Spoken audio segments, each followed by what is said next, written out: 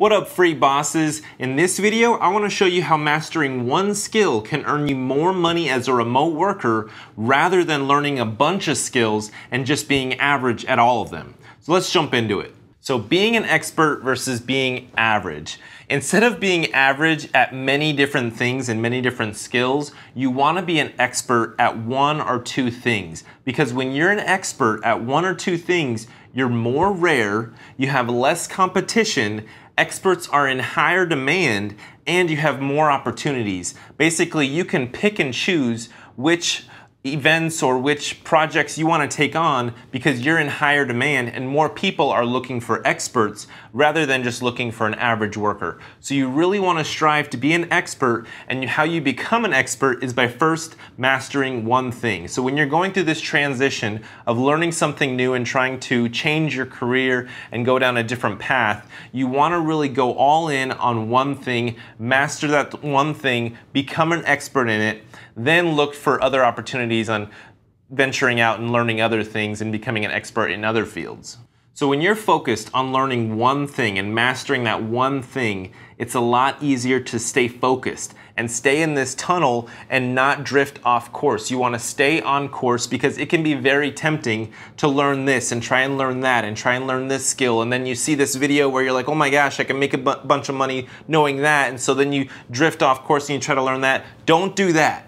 Just focus on one thing at a time. Master this one skill, get really good at it, because what they say is practice makes perfect. So the more time you spend learning this one thing and practicing this one thing, the better you're gonna get at it and the more rare you're gonna be. Just like any other skill, the more you do it, the better you get. Just like basketball, soccer, football, the more you practice that and do that over and over, the better you're gonna be at it, the less competition you're gonna have, and the more in demand you will be for that skill, because there's not as many people that are of your skill level in that one area.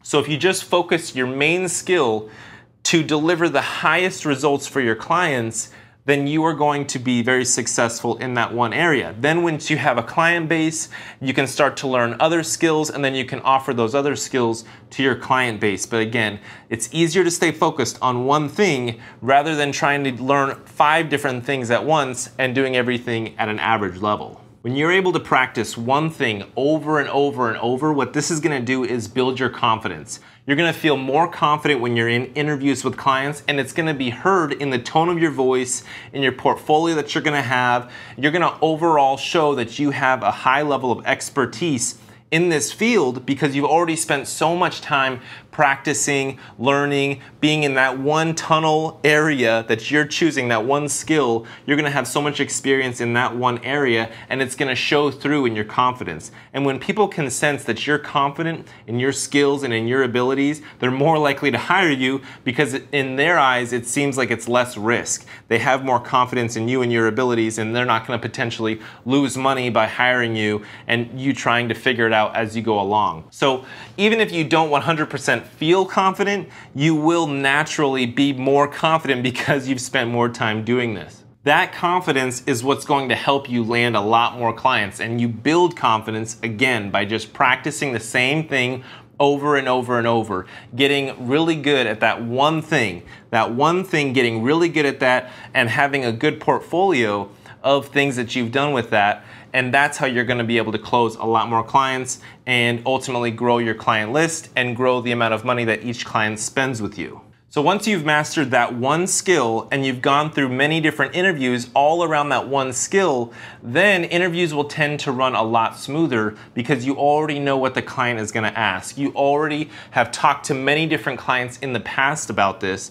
so you know to deliver the best response, and you'll be able to offer free advice that's going to actually bring the client value before you actually do any work for them. Because when you can bring them value and you can give them honest feedback that is really valuable to them, then they're gonna already look at you as a credible source. They're gonna look at you as an authority in your space, and you're gonna make a more memorable impression on them, and thus increasing your chances of actually getting hired from them and then being able to do a lot of business with them down the line. Just like I mentioned before, when you are doing one thing over and over and over, and your clients have been hiring you for this one thing over and over and over, you are gonna soon have a big portfolio of that one thing. And it's a lot easier to sell a client on how amazing you are when you have a lot of examples that you can just send to them and say, hey, look, here's XYZ examples of what I've done here. And then they're gonna look at your examples and they're gonna know a lot more of what they're gonna be getting into. You can showcase all of your talents in a nice little presentation or PDF or video. Send this over in just an email or a message, linking them to where all your work is, and then it's gonna pretty much sell you for you. You're not gonna have to really do much selling to the actual client because your portfolio is then gonna actually sell you. But then how do you build a well-established and large portfolio? Is by doing one thing over and over, practicing it, getting it better, getting better each time.